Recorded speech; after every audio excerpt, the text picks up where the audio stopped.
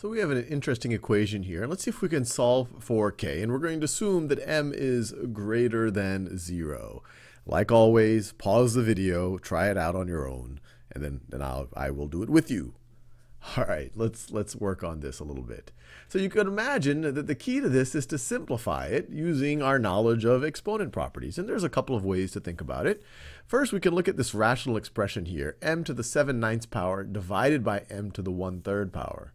And the key realization here is that if I have x to the a over x to the b, that this is going to be equal to x to the a minus b power.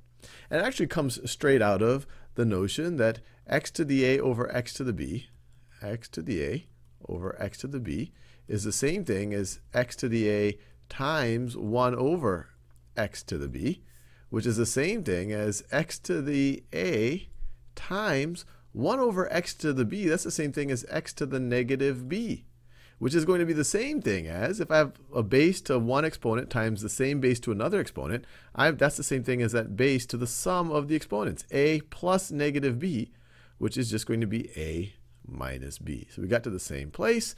So we can rewrite this as, this part as being equal to m to the 7/9 power minus 1/3 power is equal to m to the k over 9. And I think you see where this is going. What is 7/9 minus 1/3?